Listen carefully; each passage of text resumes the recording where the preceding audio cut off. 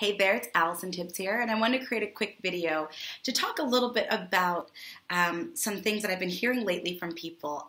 If you've ever been a person that's had a goal, let's say you want to lose weight or you want to start a business, and you kind of get into the thick of things and you just say, it's not working, this isn't working, I don't know what's going on, it's just not working. If you've ever said that, or if you're saying that right now, I'm going to flip the script and I'm going to ask you, are you working? And when I say are you working, I mean, are you taking full responsibility of the actions, habits, behaviors, and beliefs that are necessary to reach those goals or reach that dream or to make that thing happen? I have a lot of people as a fitness coach and personal trainer. I have a lot of people that will say, I've been trying to lose weight for the past 6 months and nothing's working.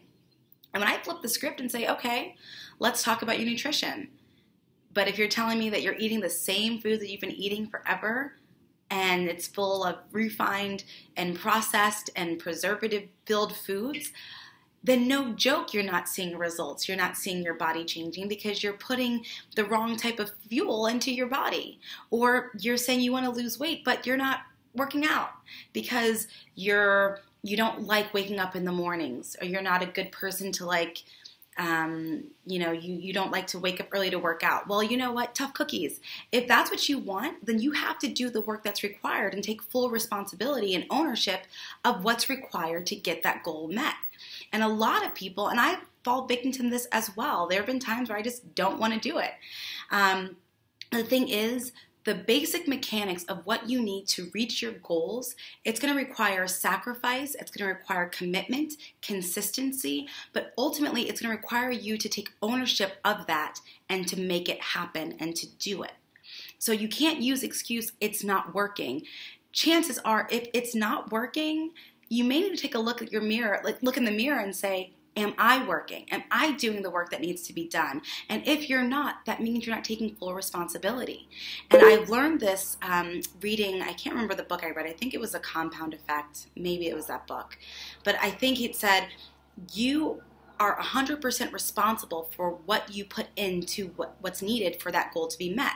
Yes, life will be tough. Circumstances may happen, but I know for a fact I never want to say, well, yes, this happened and that was tough, but I didn't give my all anyway, so it wouldn't have mattered. I know when I give 100% into anything, the momentum that's created from that typically seems to defy the odds of my circumstances because I was willing to do the work. And a lot of times, those things that we need, those basic mechanics, are easy to do, but they're also easy not to do. So I'm challenging you today. Do the work. Get comfortable being uncomfortable and take full responsibility and ownership for your success and what's needed to get to that success. The sacrifices, the tasks, the habits, the beliefs, the mindsets, all of those things you can control.